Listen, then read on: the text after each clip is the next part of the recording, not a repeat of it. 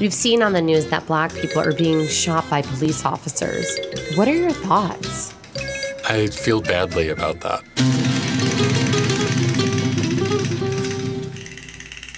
I am here in Jamaica right now. I had the opportunity to sit down and have some serious heart-to-heart conversations. One person that I was drawn to was AYIU JOHN WUOL.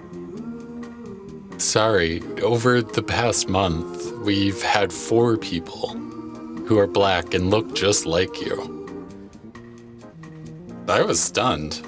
My name is Yule, and this is how you sign my name. I'm from Portugal. It's amazing how a deaf-blind person could step up and be so incredibly articulate. I was taken aback. Wow, as a Black person living in Germany, we talked about his perspective on what's happening in the United States. You know the recent controversial music video, This Is America? Take a look.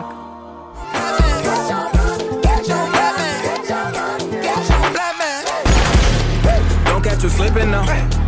Look what I'm whipping now. Look how I'm kicking now. I'm so fitted. I'm on Gucci. I'm so... That video has caused quite a stir and as a result gone viral. Is that how people truly view the US? Yes, in fact, it is. AYIU opens up about his experience and we talk about that video as well as other situations regarding the deaf community. You've seen on the news that Black people are being shot by police officers. What are your thoughts on this? I feel badly about that because I'm Black myself. I was amazed at how these shootings could happen in today's society. That reminded me of something that Americans don't really know about. Germany had a leader named Hitler. He's famous for his role in racism and oppression for people of color. In Germany, there was a huge conflict and that subsided. There's peace. They're living a better life. I'm shocked because it's 2018. Yeah. How could we still have these conflicts? Right. That's hard to believe. I wonder, do you think about visiting the United States? And if so, do you have any fear if you were to come here? Germans would ask me how I would handle driving in the US and what I would do if I was pulled over. I honestly don't know. I plan on visiting, but I'm not sure how I'll feel when I'm there. In Germany, we're fine with the fact that we're all Black. But in German, there's a smaller population. When I was there, everybody looked at me, but they were respectful. When it comes to America, I'll still go, but I'll have to keep my eyes open. I'll have to be careful. Let's talk about morals. How do you sign that? This is moral. Ah, okay, thanks. Do you think that the United States has different morals, and if so, how? When it comes to morals in the US, I see how they are grouped up based on whether they're Black, white, Hispanic, or Asian. It's okay how they cherish their own cultural values. But each group shouldn't be clashing with each other. That's when killings happen. Now that the police is included, there's more chaos. It isn't like Germany where nothing like that happens. I want us all to be able to coexist. We'll see. I think groups are important to help foster identity. To have that pride and support one another, I think it's necessary. Having strong values in culture and identity is fine, right. But when it interacts with other cultures, can it be a good thing? I see that sometimes the interactions between cultures don't turn out so well. For example, when we work with each other, we interact with other individuals. Outside of work, we stay in our own circles.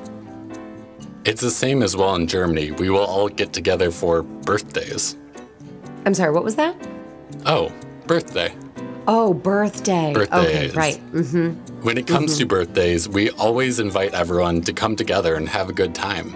We don't need to divide ourselves. After the event is done, we can all go home. In the US, it is a bit different. They don't seem to interact with each other in or outside of work. I wonder, you mentioned, I have to ask, how are you signing Germany? It should be like this. All right. However, I did notice you signed it like this at one point. That's because I've acquired some of the US's culture. They sign it like this. The rest of the world signs Germany like this. It's official. The US needs some time to adapt to that. You mentioned Germany's deep scars from Hitler's reign. Yep. That being said, is it your belief that that actually increased solidarity and respect for one another in the country? Right. We need to respect and support each other. 2 years ago, immigrants from another country, like Syria, right, during the war, Germany opened their doors and welcomed in those immigrants. They want to assimilate, but one issue that shows up often is religion, where it leads to conflicts. Religion, They weren't respectful of women and were violent. That reminds me of the times under Hitler's regime. Same example of racism. Nowadays, it's more peaceful, but there's an occasional conflict. I am Black and Christian, and I openly welcome everyone to our country. These communities, I'm wondering about your upbringing in Africa. Where exactly was that? South Sudan. South Sudan. Okay. This is how you sign it. In South Sudan, what were your observations growing up? I grew up in Europe. Did you feel that the communities were able to get along with one another, or was there animosity? South Sudan has its own divided society, but that's because of the language access. Dinka has their own language. Nuer have a different language. They're a part of one country, yet they have communication difficulties because of differences in language. It's the same for the rest of Africa. They're all divided into their own tribes. But it seems that happens everywhere in the world, for their identity of their culture. I can't tell you why it happens. I like how you signed that. I like how you signed the concept of communities. But to recap, it seems as though there are three major issues that keep coming up, those being religion, language, and politics. How did those create friction between the communities? Those divisions are commonly caused by language barrier. But we can manage to coexist. However, religion can be very difficult. When I grew up in Europe, Germans got along with each other. When religion comes into the picture, that harmony was gone. That's why there's inequality among cultures. I moved to Europe and equality became something to practice. That was hard to get accustomed to. The society seemed more accepting, and there's still some language barrier. I was shocked with what happened to the people in the United States, with blacks and whites, Asians and mixed. I thought that was interesting, and that could be why these things are happening. Your upbringing and your perspectives are truly fascinating, which is why I really do love talking to you. You had that Ebola vlog that went viral. I want to know where Ebola comes from. How can we get it in our cells? It is one of the most difficult diseases to track down out there. I decided to fly to Africa and went to the city to find out more about it. They were able to discover who was responsible for giving us Ebola. Gorillas. All right, so you sign Ebola like this. Ebola. This is how we sign Ebola. What was the drive behind that decision to produce that vlog? I did it because Ebola originated from Africa. Everyone, the white Europeans, would look at me funny. I explained about Ebola and how you can get it. I didn't know any of them. Luckily, I had a female friend who was a doctor and could sign. This was in West Africa. She worked as a support staff and left after 3 months. When I met her, I asked what she does. She said she was there to help give injections and treat Ebola. I seized the opportunity to ask her how Ebola could be contracted. She explained, and I was so impressed. I decided to set up a camera and make a vlog. It became viral with 100,000 views in just one day. It cleared up misconceptions about Ebola's sign and how it originated. It's a different structure formed with the Ebola virus, with 3 strands. You can tell by the face structure when they have Ebola. They know who I am. Wondering when you became more engaged with the community about different issues. Recently, I got into a fight with people talking about being against cochlear implants. I am adamantly against cochlear implants and decided to use YouTube. I've posted videos that spread a lot of awareness from all over the world. I wanted to stop cochlear implants from being promoted and have the community involved. After 6 months, I realized it was taking a toll on me, and it was better to take a step away. I didn't want to get drawn into that. People would ask me why I left, and thought there needed to be more support among the deaf community. The hearing community is trying to eat up the deaf people's opportunities with closing deaf schools, giving financial support, and so many other things.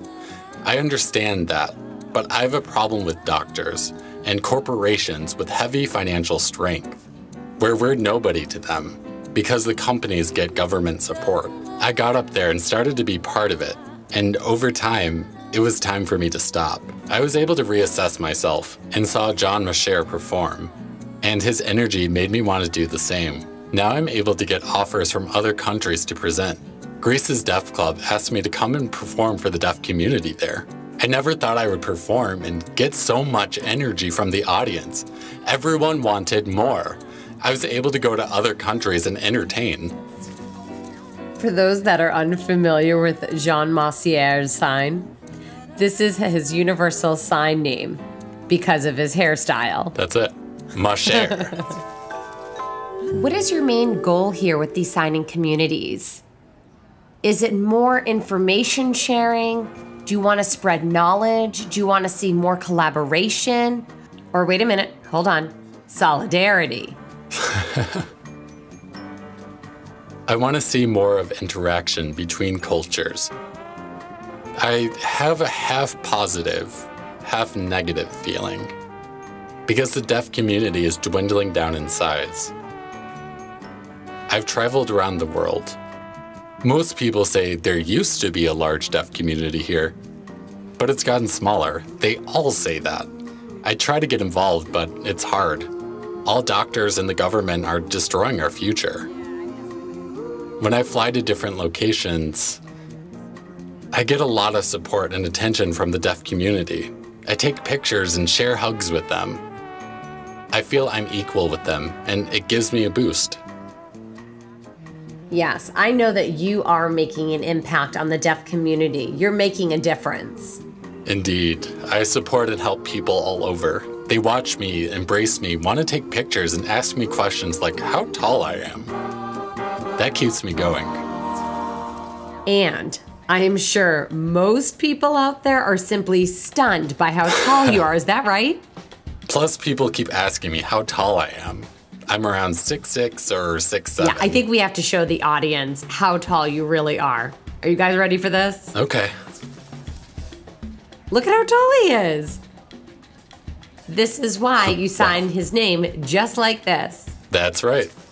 AYIU is simply captivating, isn't that right? His perspective, especially coming from another country, is fascinating. He always has great stories to share. If you'd like to see more, be sure to check out his website.